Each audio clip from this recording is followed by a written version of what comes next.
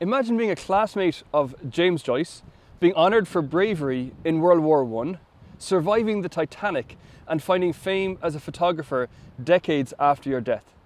Welcome to the extraordinary life of the Jesuit, Father Frank Browne.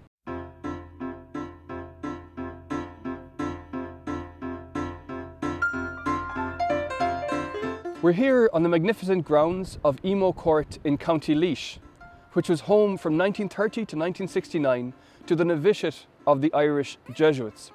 The novitiate is the first stage in training of a Jesuit, and during that year, each novice would make a 30-day silent retreat following the spiritual exercises of St. Ignatius.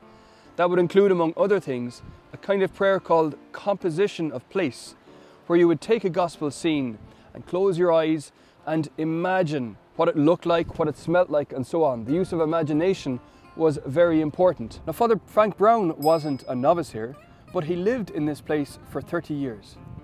Early on in his life, though, he had some extraordinary adventures. In 1897, he joined the Jesuits. Then he studied at the Royal University of Dublin, where one of his classmates was James Joyce.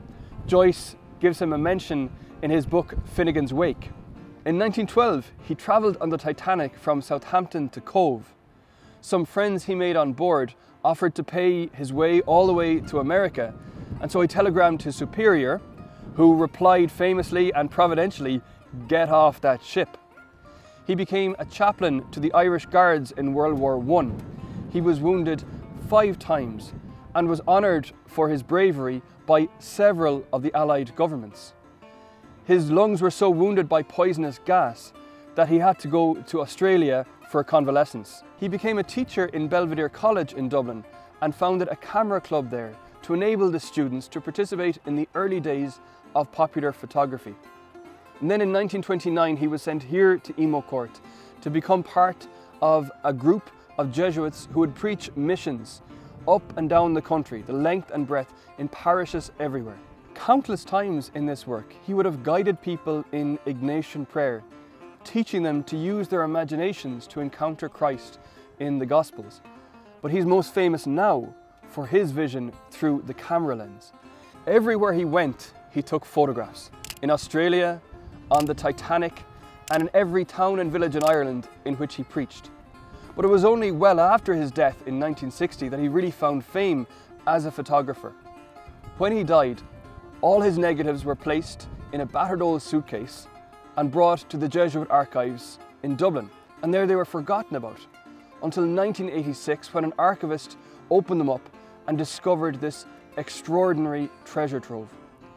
Since that time, the negatives were developed and some dozen or more books of his photographs have been published. Father Browne's Australia, Father Browne's Galway, and so on. His photographs are beautifully composed and beautifully observed. They show people at work, at prayer, at leisure. They show scenes of family life and commercial life. They show the games of children and the liturgy of the church. And above all, these photographs are sympathetic to their subjects. The gaze of Father Browne was clearly a loving gaze. And because of this, his photographs are more than just a record of life in 20th century Ireland. They are a monument to humanity, a monument to the men, women and children served by Father Browne as he preached the gospel.